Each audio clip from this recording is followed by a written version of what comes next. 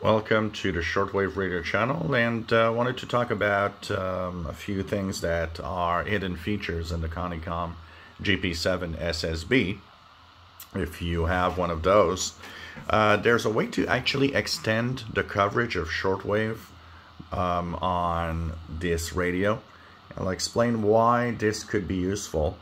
In North America, it was gonna probably, just extend it within the range of the upper extended AM broadcast band.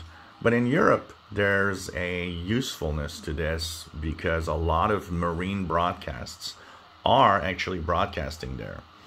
So by default, the coverage of the GP-7 SSB is set from 1711 kilohertz all the way up to 29,999.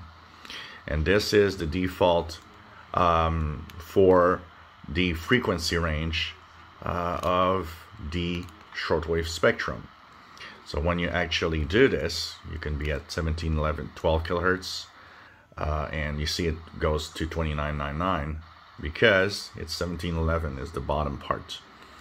In Europe, there's a lot of marine broadcasts that are in the 1600 kilohertz range, and so you might actually find it useful to extend that coverage down to 1610 or 1611, something like that.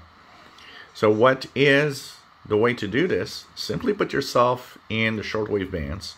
So the only thing you need to do is to be in the shortwave spectrum when you do it.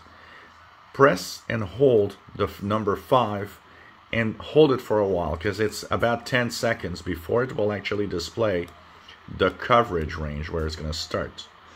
When you see on your screen that it's going to show 1621, here it goes. So this is the bottom part now. That means if I just, once again, go to 1712 where I was, and previously it would actually bring me to 29999 when I would go down. Now it's actually going down to 1600 kilohertz. And this will go down to 1621 like you've seen. So depending on the step that you're going to use. So even in North America, you might want to choose this. It might be for you something you want and have the extended AM broadcast band there.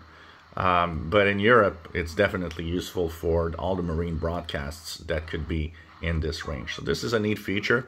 It's one of those features called a hidden feature on this receiver for the shortwave coverage. So you can extend it a little more and to up to 1621 instead of 1711. If you want to put it back 1711, you press the 5, you hold it once again, just like I did with to extend it to 1621. And after about 10 seconds of holding the number 5, you will see that it's going to tell you that the extended range is now 1711 instead of 1621. If you enjoy my videos, please subscribe, give us thumbs up. Thank you for watching.